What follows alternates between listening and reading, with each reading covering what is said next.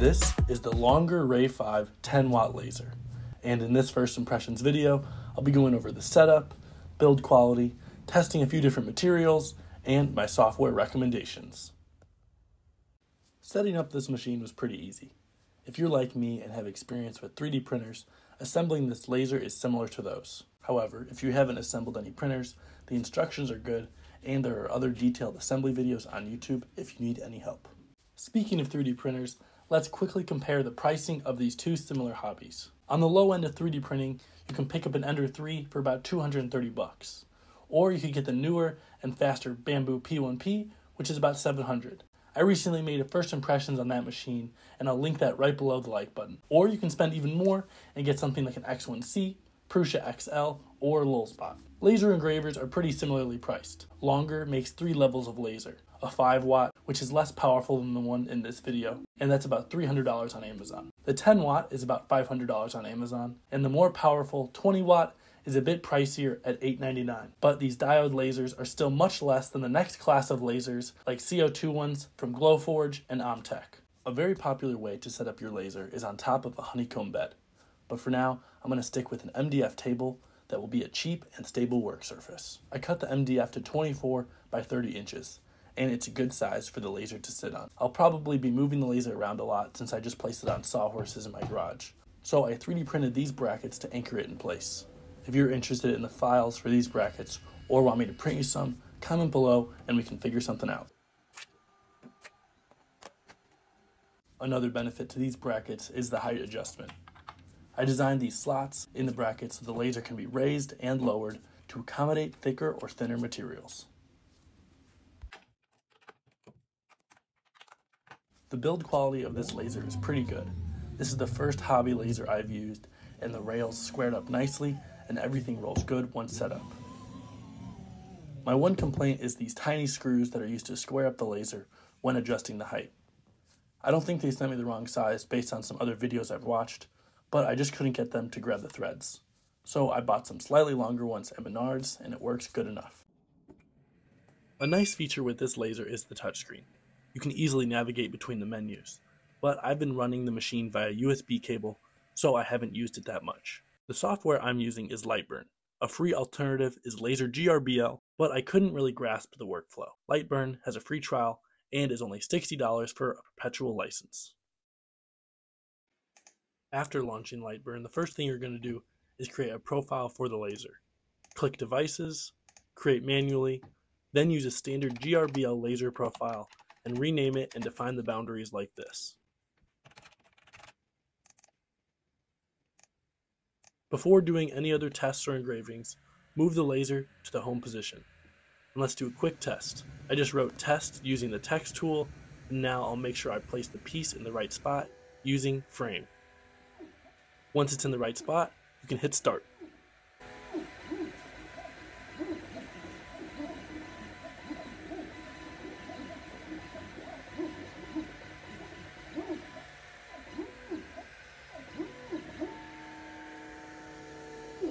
Since the test came out good, I'm going to create a grid on the new spoil board.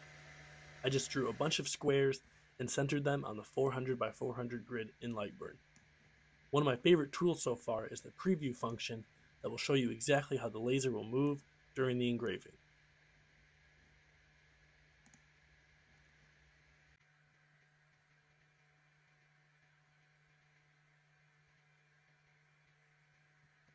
Make sure the laser is properly adjusted using the spacer block and retighten the adjustment screws. After checking everything with a frame, I hit start.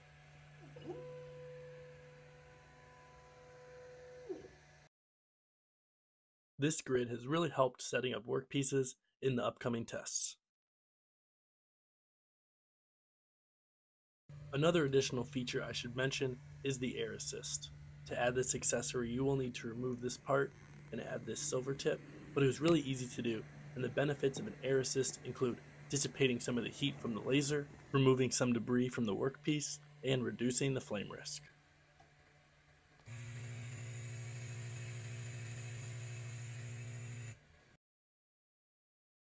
Now let's test out a few of the most popular laser engraving materials.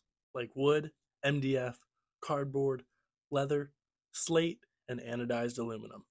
The main thing I've learned so far is that the main setting to change is the speed, and if you want a deeper cut, decrease the speed or increase the number of passes. I've been leaving the power at 100, and if you want a shallower cut, then increase the speed, and if you want a deeper cut, decrease the speed or increase the number of passes. When switching materials, always do a few tests with different settings.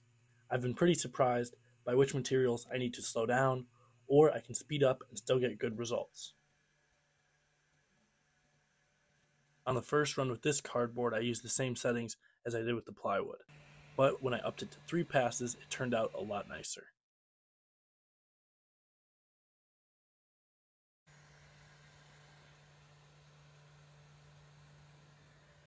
And to cut through this cardboard, I did 5 passes at 50 millimeters a second at 100% power.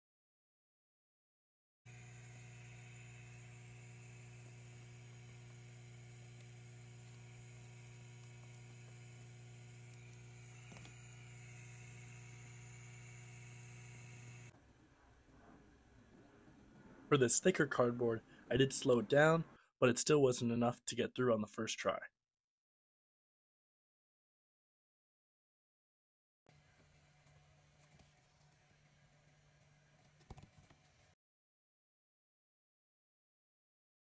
On the second run, I did 7 passes and I slowed it down to 30 millimeters a second, but it still didn't punch through cleanly on every single number. So I think I would do another pass or two to get it all the way through.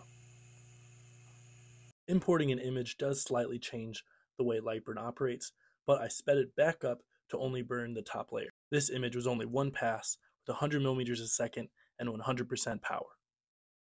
When burning images, one of the most important fields to change is the interval. For more detailed images, lower the number, but that will also increase the time. There's tons of other settings you can play around with to get better images, but the material does make a big impact.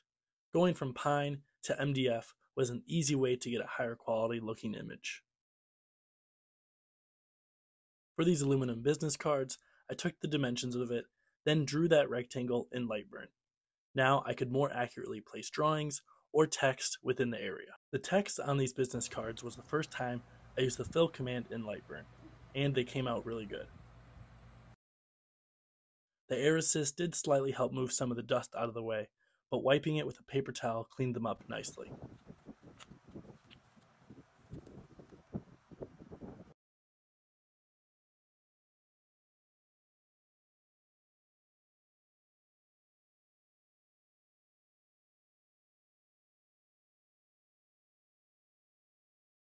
The image I did on this card is a sketch of my logo, and I think it looks really cool. I only did a few tests on these leather patches, but I had to increase the speed quite a bit to not burn too deep.